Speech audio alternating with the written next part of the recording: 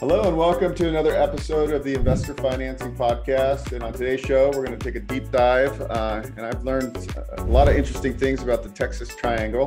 We're going to learn about the Texas Triangle and why that might be a great area to invest in. And please welcome Ryan Nunes.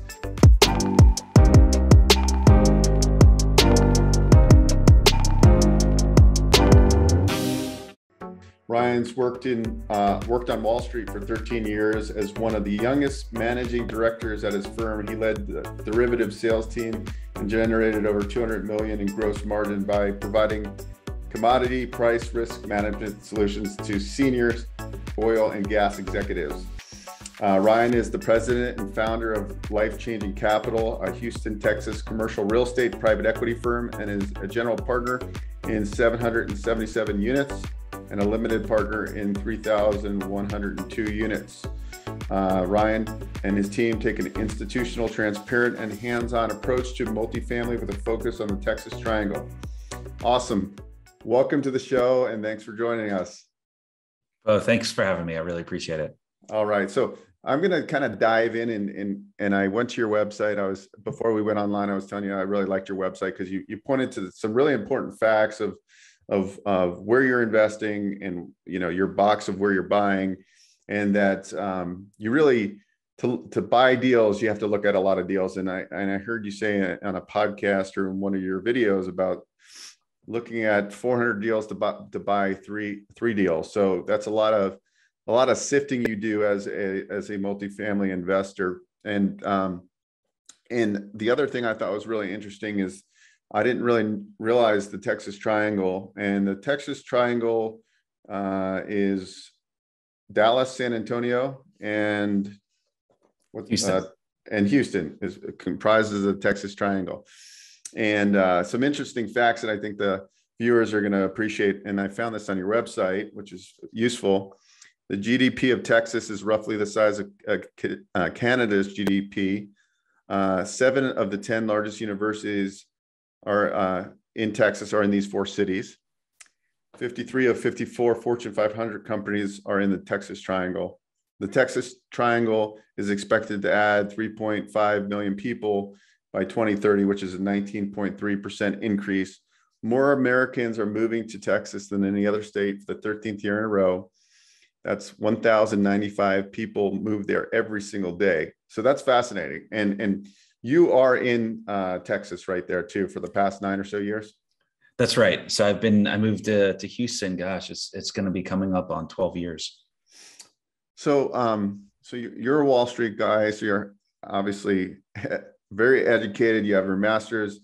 At what point did you want to leave Wall Street and then get into the multifamily business? How did that transpire? Yeah, I'd been thinking about it for a number of years. I was in the commodity space and there was a lot of boom and bust within that. And it seemed like at the banks, it was all about doing more with less. In commodities was more a question of, how sustainable is this going to be as the world transitions to renewable energy and EV vehicles. And so decided that for a number of years was my New Year's resolution to figure out what else could I do? What else would be transferable for my skills?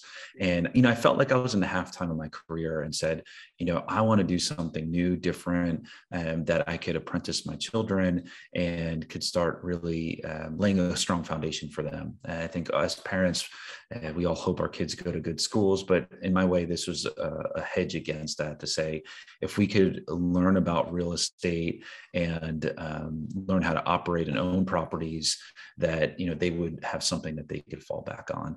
And so that was a huge motivating factor for me. And then when I learned about the depreciation and the tax benefits of multifamily, basically for every dollar that you invest, you get 70 to 80 cents back on each dollar if you're a real estate professional that you can apply towards income on your W-2 and other income sources. So that was super, super attractive to me. I got a number of 6-figure type refunds from the IRS through real estate investing. And it's been great. I mean, I've learned a ton. It's been a strong transition, and I've really enjoyed multifamily. Beau, you had mentioned 400 deals that we've looked at. It is kissing a lot of frogs, but we are uber selective about the things that we chase and pursue, mostly because we're investing. Investors are entrusting us with that element of selectivity, but also we're investing their capital in ours, and so that just comes with a high degree of responsibility. Yeah, that makes sense. So when you first got started, did you invest, because you're invested in over 3,000 doors as an LP or a limited partner?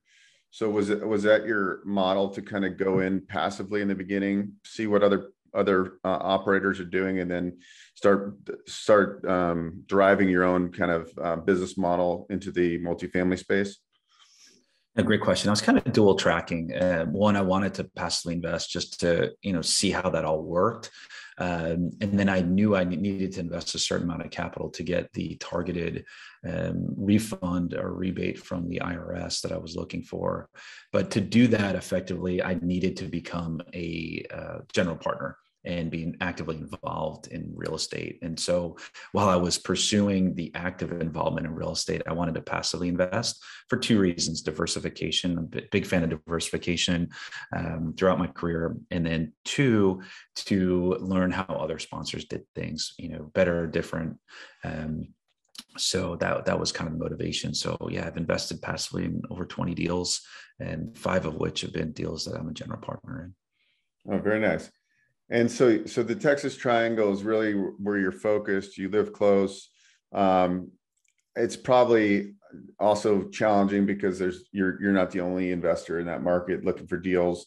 But are you continuing to kind of stay focused in the Texas Triangle? Yes, we are. I feel like there's so much to look at just in San Antonio, Dallas, and Houston, and it's tempting to. Someone was just at my house and they were saying, well, I think it's Blue Origin, Amazon has some area, and why don't we look there? And it becomes a shiny object syndrome. So we try to stay disciplined, stay focused, stick to areas we know well, and where we feel we have some core competence. You're listening to the Investor Financing Podcast. We'll be right back after this break. Hi, this is Beau, host of the Investor Financing Podcast. I appreciate you checking out our channel. On this podcast, we talk about real estate, investing, financing, business lending, and acquiring and expanding your business. I'm sure you will find some videos here that will help you build your business empire. There's a lot to see. Take your time and make sure you comment, like, and subscribe. Thanks again. So when you made the transition and now you're starting to raise capital for these syndications, you were once this Wall Street guy. Did that make it easier to raise money? Obviously, you talk money as a business. You're analytical. You kind of fit the kind of mold of somebody that can raise money and show pro formas and show why the deal is a good deal. Did you get any pushback from any of your Wall Street colleagues, or were they eager to invest in deals because you started explaining the tax benefits and things to them, and they're like, wow, this makes sense? I was very humbled, to be honest. I remember, raising for my first deal, and, my expectations were like, hey, I know how much money I'm putting into the deal, and if anybody wants to join me, that's great. And I just kind of I like to always be transparent. So I was like, this is a new thing for me. So, if you want to come along for and invest with me, here's how much capital I'm putting in, because I like what I see. And yeah, it is also because of tax benefits. But there were so many people that were like, we like you, we trust you from your professional career. And, if you spent this amount of time and you're putting this much capital in, it seems like it's a good deal and it makes sense. And that deal has performed solidly well. We've been distributing 10% monthly on that deal. And we just did a supplemental loan where we returned 62% of our investors' capital. So, the folks that joined me on that also joined me on a number of other investments, and, they've been repeat and investors, which has been great. So when you're modeling these, are you really looking at like a 7 to 10 year hold, not a quick flip, and then refinance and try to boost returns by doing these supplemental loans? Is that kind of the strategy? We underwrite to a 5-year hold, and we typically don't underwrite a refinancing, just because there's risk in a refinancing that, all the stars align, that you hit your NOI and then hit, the interest rate that you're forecasting and so forth. But we just typically underwrite to a 5-year hold. And, we try to just make sure that investors are aware that this isn't a liquid asset. It's not Amazon stock that you can be in and out of it, the next day. But I would say, fortunately, the way that we've bought our deals, I think probably they're going to be closer to a 1 to 2 year hold than they are a 5-year hold. Just given, the craziness we're seeing in the market. And, we bought a deal a few months back, and 2 months later, a deal traded, 30% higher than what we paid for it, a few months earlier. So, but, we don't want investors to think like that's always going to be the case. So we just say 5-year hold, make sure it's money that, you can invest and you don't need right away. And it's diversified money that, you have other investments that are more liquid that you can access if you need to. And I think that's kind of important too, because we're in this kind of uncharted territories where a lot of people have made huge gains in real estate. And it's probably not likely that we're going to see this growth continued like it has been. So it's kind of, it's a great thing for your investors, but then sometimes they think that this is always going to be the way it is, and not necessarily. So you have to underwrite these conservatively, I guess, and kind of let people know this is a really good deal. We were able to move rents up by $500 premium. That's not typical, but the market is bearing it right now. And so it's probably setting a lot of expectations, is just let people know let's look at this conservatively. And this is where we think it's going to lie. And if we do better, we do better. I think that's important, because people are used to winning right now, it seems like, in the real estate space. And now, I guess kind of a question I have is, since you have the Wall Street background, there's I just read an article, 2021 Q4. It said 1 out of every 5 single family homes was purchased by a hedge fund or, one of these big, and I didn't realize it was that major. So do you think that trend, because I've been to the point, especially in the single family space, I guess I'm kind of circling on this question, that, are we at a price point and rent price point that we're going to start flattening out? And now that I'm reading these articles about these hedge funds, it's kind of surprising.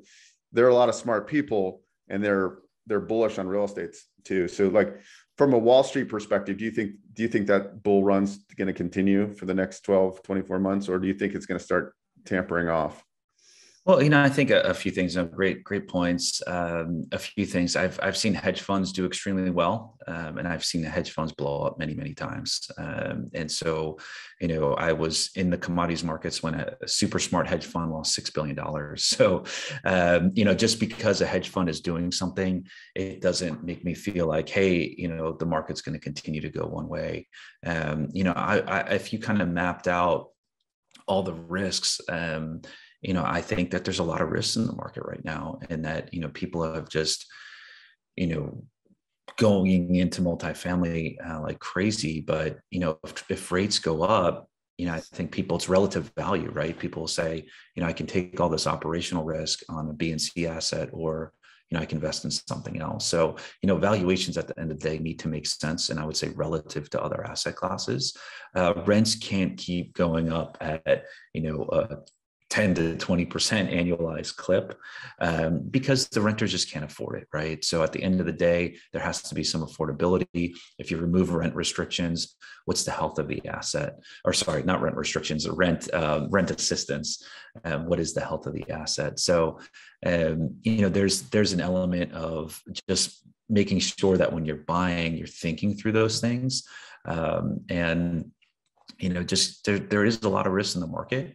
There is a lot of inflation as well, but I think that the Fed can't let that keep going on. Something is going to have to break.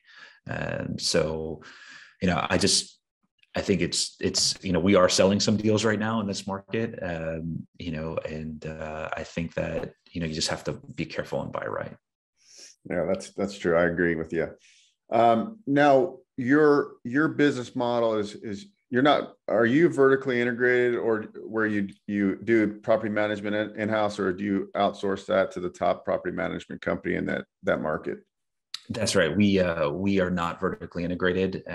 Hopefully one day we will be when we get to a scale and scope of that size. But we do use third-party management.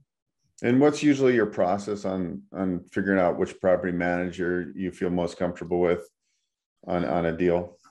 A lot of it is a philosophical approach. A big thing for us is having just direct interaction with the staff on site, because at the end of the day, those are the people that are touching each resident each day, right? They're the ones that are going to be interacting with prospects.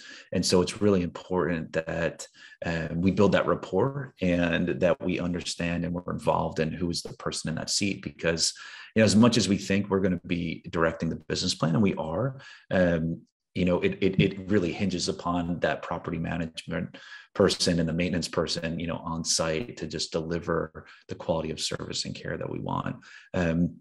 Our business plan is we're very aggressive in terms of rents, but we also deliver a very premium product. So, and we'll go into a submarket, and all our assets, we're leading the immediate submarket in rents, but we're able to do that if and only if the staff delivers that premium level of service. So taking care of maintenance requests, making sure the units look and feel good, and are delivering what people are paying for. So there's a good value offering.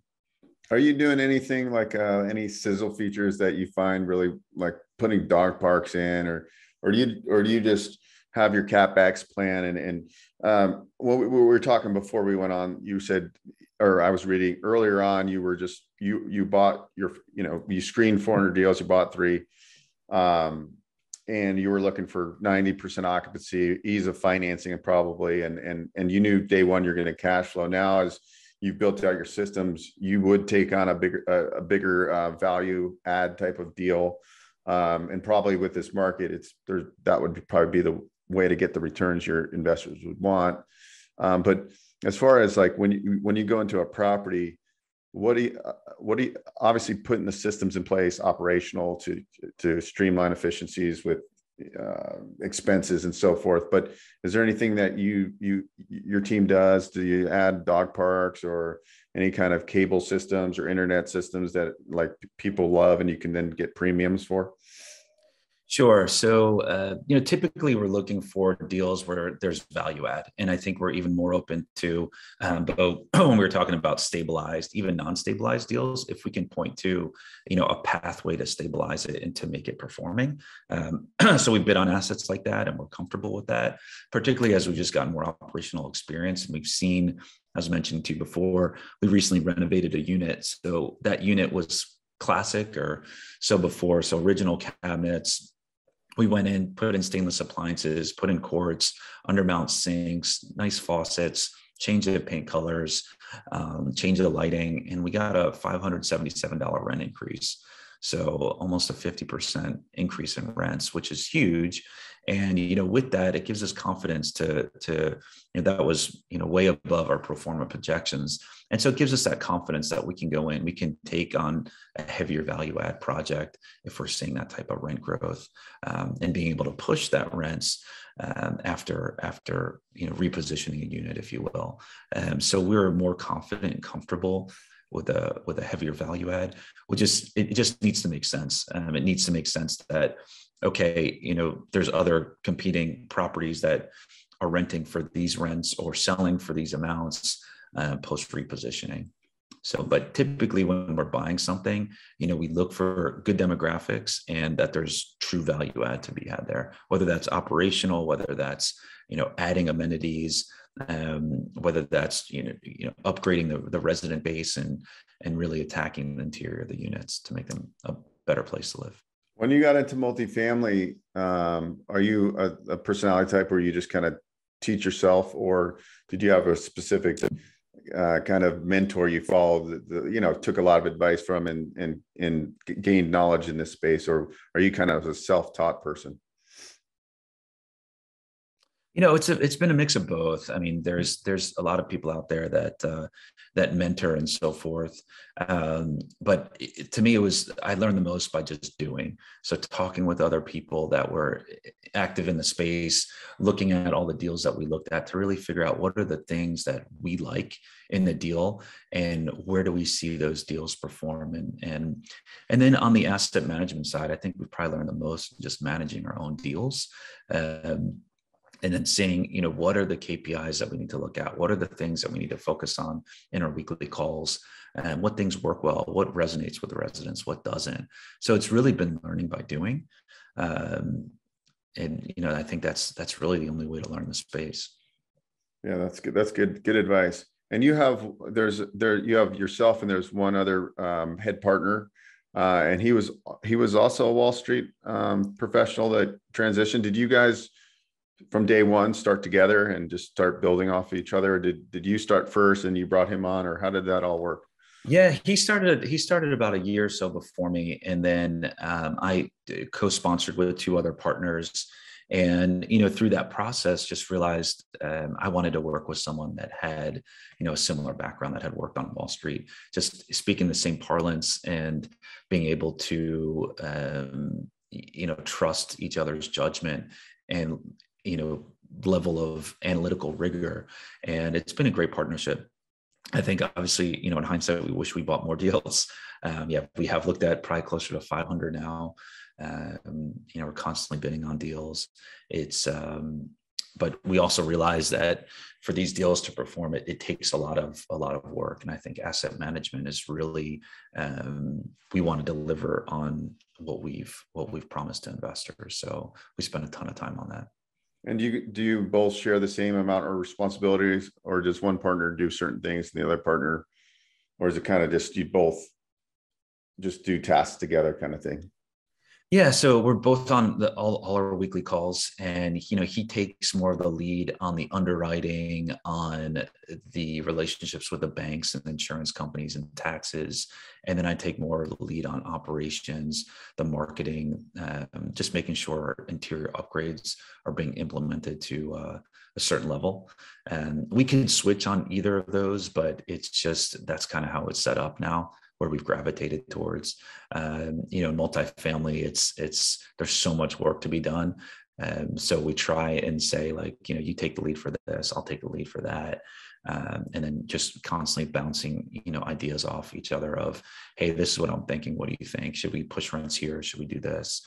Just to make sure we have each other's buy-in. And, I'm really happy to say that, we've been through a lot, the ups and downs of multifamily. And, it's always been a very positive experience, going through the trials and tribulations of, owning deals and managing deals. But, we've stuck it out together, which has been great.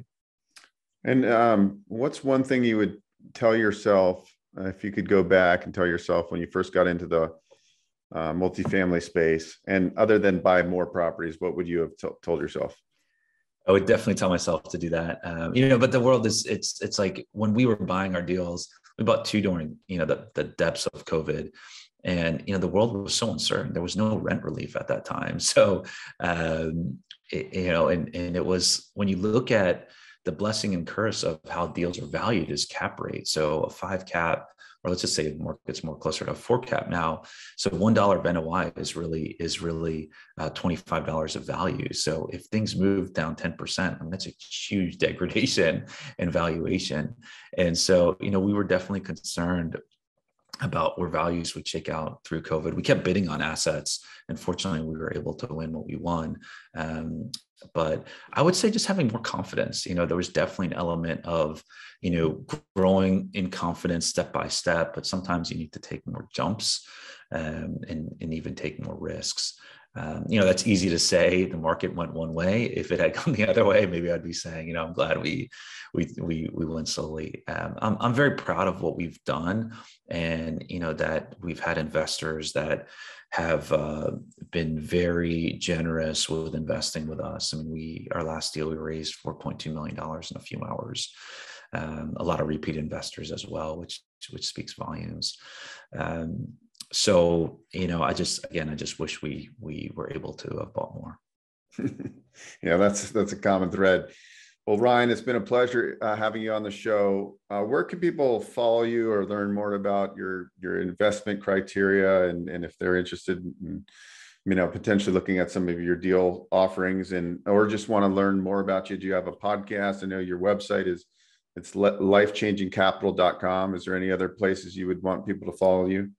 Yeah, that's a great, that lifechangingcapital.com is, there's a number of resources for folks on your podcast. There's 25 questions every passive investor should ask, which, from having invested in 20 deals, and there's a kind of real life stories about, when investing and things to look out for. So for people interested in the space, I would say that's a great resource that's on my website.